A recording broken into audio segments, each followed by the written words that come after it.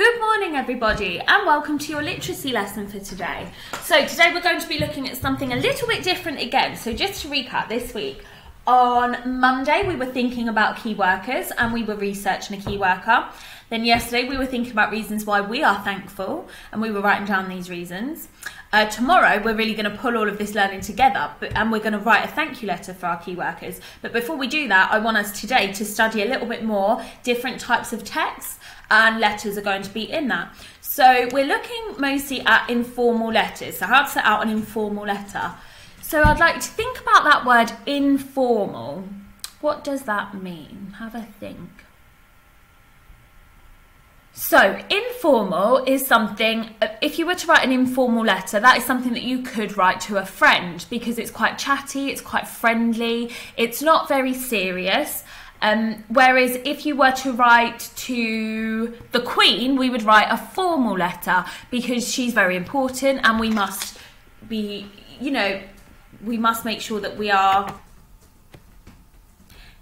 If we were writing a letter to the Queen, we would use proper words. We would present ourselves such as, "Dear Your Majesty, my name is Miss Shannon and I work at St Monica's." Whereas if you were writing a letter to your friend, you might say, "Hi Miss Foster, it's Miss Shannon, how are you today? Are you okay?"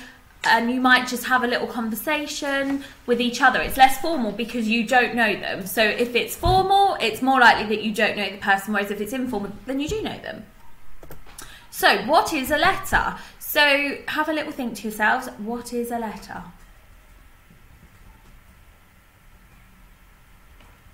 If you have a little think about letters that we've written.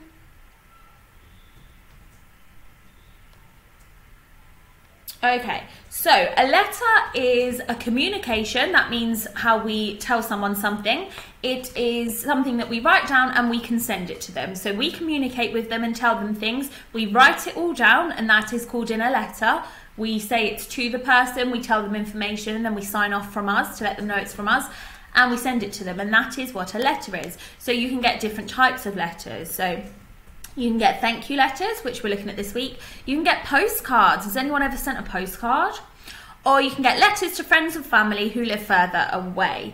So you can have a look at these and think all of these could be informal.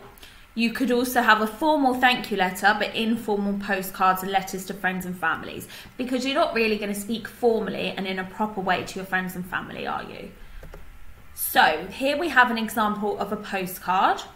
So this says, "Dear Daisy, how are you? We are at the seaside. It has been like a dream and very nice weather too. What a treat. We have had ice cream every day and my mum said maybe I can go on a donkey tomorrow and she will teach me to swim. What a week it's been. We've spent lots of money as it isn't cheap and our feet are tired, but it's been worth it. Lots of love and see you soon, May." Oh look, and that's going to Daisy. May's written this for Daisy. Daisy lives in Milton Keynes. So this is informal because, actually have a think, why is this informal? How do you know that this letter is informal and that it's to somebody that May already knows? Okay, so a few reasons.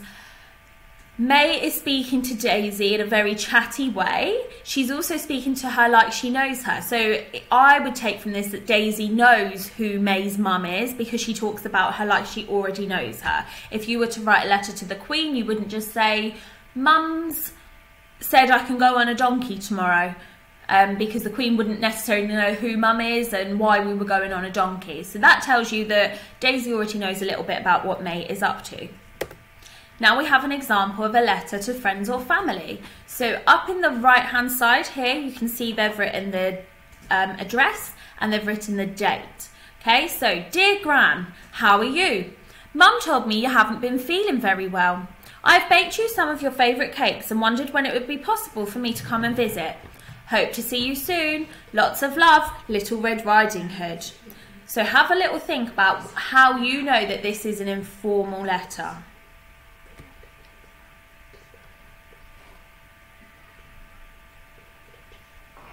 So first of all, at the end just here, we've got XX. Now X's tend to stand for kiss kiss. So that is informal. It's to our families and friends because they're signing off with a kiss. That's not something we would do in a formal letter. It also says lots of love. If you're sending love to somebody, that must mean that you already know them and that they are your friend or your family. You wouldn't send lots of love to somebody that you don't know. You would probably just say from and then your name. Okay? And you can see that they know each other because Little Red Riding Hood is talking about a conversation she's had with her mummy that her mummy had with her granny, okay? So, this is an example of a thank you letter. So we have written these ourselves. We actually wrote a letter to Santa asking him for something, didn't we? We haven't yet written a thank you letter. So here we see we have the address and then we have the date. Then we have, Dear Santa, I'm writing to thank you for the lovely presents you left at my house on Christmas Eve. I couldn't believe my eyes when I saw them all so beautifully wrapped. Your elves must have been very busy this year. I especially love the bike and have been learning how to ride it, as I haven't had one without stabilisers before. The pink helmet is a perfect fit, and I wear it to protect my head when I'm on my bike in case I fall off. My brother James loved his train set and is playing with it every day since you delivered it. He loves the noises it makes and connecting all of the carriages together. I hope you and Mrs. Claus have a lovely holiday and the elves and reindeers have a well-deserved rest.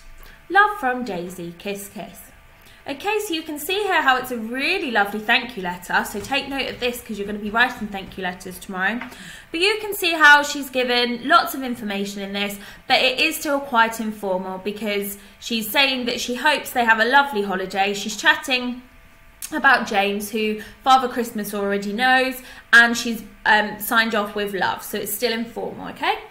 So, thinking about what we've just learnt from these text types, your task today is going to be, I've made this, and you're going to look at each different text type. They're the same examples that I've just shown you, and then you're going to write here what the text type is. So is it a postcard, is it a letter to family and friends, is it a thank you letter? Who would you write it for, and why would you write it for each of them, okay? To show that you can see the differences in these text types. I hope you enjoy.